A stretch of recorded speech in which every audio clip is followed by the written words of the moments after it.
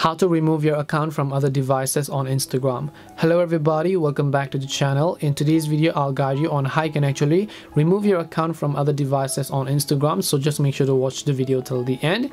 If you'd like to remove your account from other devices on Instagram, all I have to do is go ahead and first of all launch Instagram here.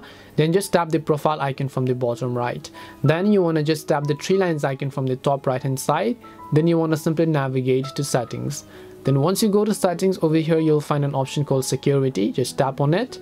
Once you go to security, you'll find login activity, so tap on login activity. As you do that, you'll be able to see a list of devices where your Instagram account is basically active.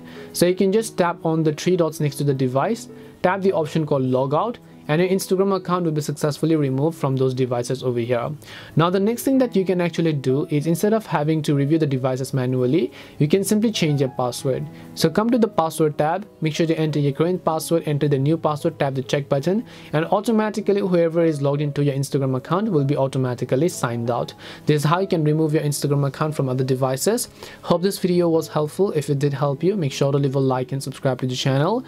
If you have got any questions, feel free to leave them down in the comments section. Thank you very much for watching till the end, and see you in the next video.